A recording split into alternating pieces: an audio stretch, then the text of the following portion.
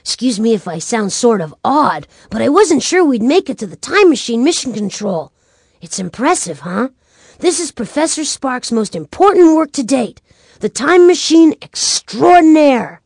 The professor created it so he could witness the invention of anything you can think of. Just go back in time and observe. He would never meddle, not like Polly. When he finds out what she's been up to, I wouldn't be surprised if she's in for some serious time out. Now we need to figure out where we have to go in history to complete this mission. That odd-looking machine will help with that task. It's called the Wheel of Invention, and by using Polly's mission clues, we can figure out which inventor we need to find. The professor tried to ensure that not just anybody could use the time machine. You need to know something about history, science, art, a little bit of everything, really. So click on the wheel and let's get going.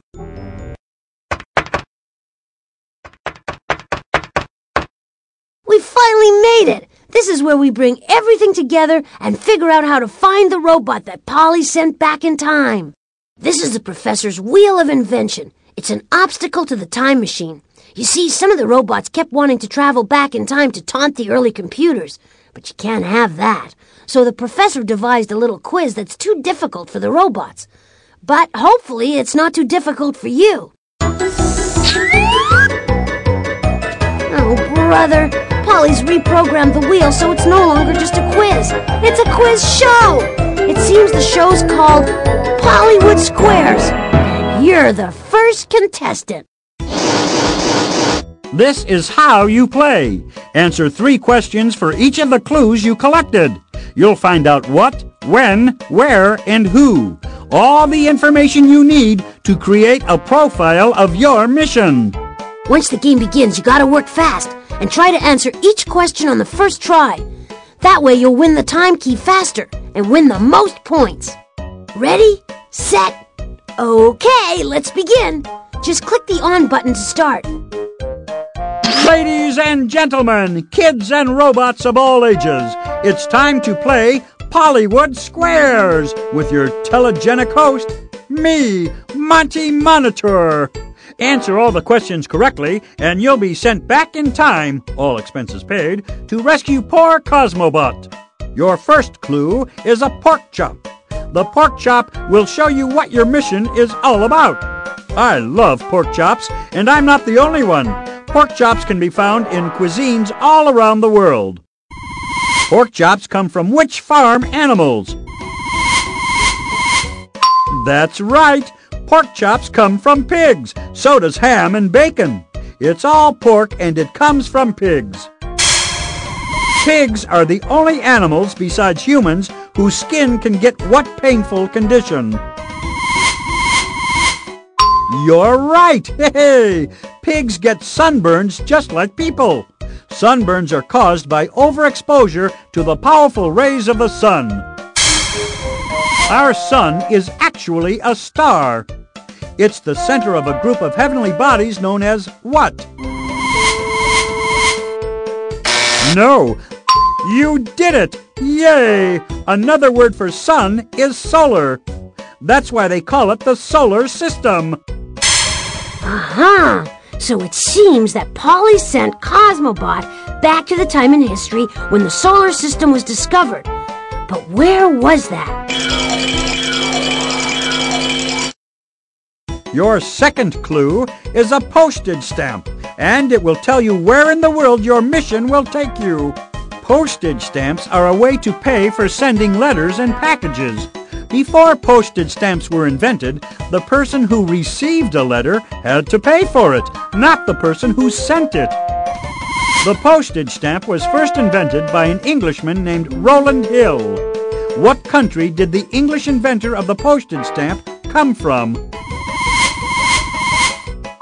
That's right! Oh, jolly good! English people come from England, and England is part of the United Kingdom of Great Britain. Now, let's see how good you are at geography. Great Britain is located on which continent? Right! Ho-ho! Great Britain is in Europe, the second smallest continent on Earth. What country is located in the very center of the continent of Europe? Correct! Yes! Poland is a large country in the center of Europe. Polish people make delicious pork sausages and dance to a unique style of music called polka. Poland's also the place where the solar system was first discovered.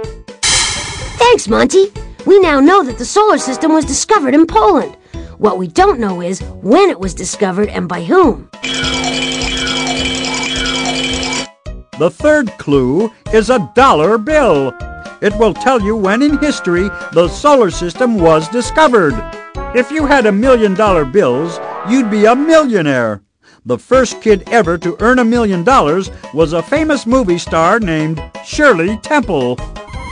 The dollar gets its name from a coin once used in a European country, known for its mountains, castles, beer, and frankfurters. Which country was that? Wunderbar! In Germany, the coin they called a dollar was made out of a precious metal.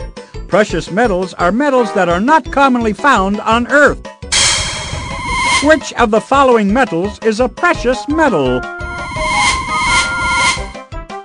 That's right! Silver is a valuable precious metal that is often used for making coins. Silver was first used to make the German dollar 500 years ago. Which is the earliest year you could have used a German dollar to buy a frankfurter? Nope. That's right! In 1531, the silver coin called the dollar could have bought you plenty of German frankfurters. 1531 also happens to be the year when the solar system was discovered. We're almost there. All we need to find out is the person in Poland who discovered the solar system in 1531. This is your fourth and final clue. The sundial will tell you who first discovered the solar system. A sundial tells the time as a shadow moves across a surface marked with the hours of the day. The Egyptians invented the sundial 5,000 years ago, and it was one of the earliest ways of measuring time. A sundial works due to the movement of what heavenly body? No! Try again. You are correct! Ha ha! Even though the sun creates the shadow that moves across a sundial, it's really the Earth that's moving, not the sun. While the Earth spins, it also moves around the sun. What is the Earth's movement around the sun called? No! No! Try again! That's right! Ha ha! The Earth revolves around the sun. It takes 1 year to make one revolution. Who discovered that the Earth revolves around the sun? Right you are! Copernicus was the Polish astronomer who discovered the solar system in 1531. Before his discovery, people thought that everything revolved around the Earth. Okie dokie, we got all the information we need. Now, on to the time machine. We've got to go to Poland in 1531 before Polly messes up Copernicus's discovery. We certainly don't want the Earth to revolve around Polly any more than it already does. Before we take this trip back in time, can I just tell you how amazing I think you are? That said, grab the time key and let's move out.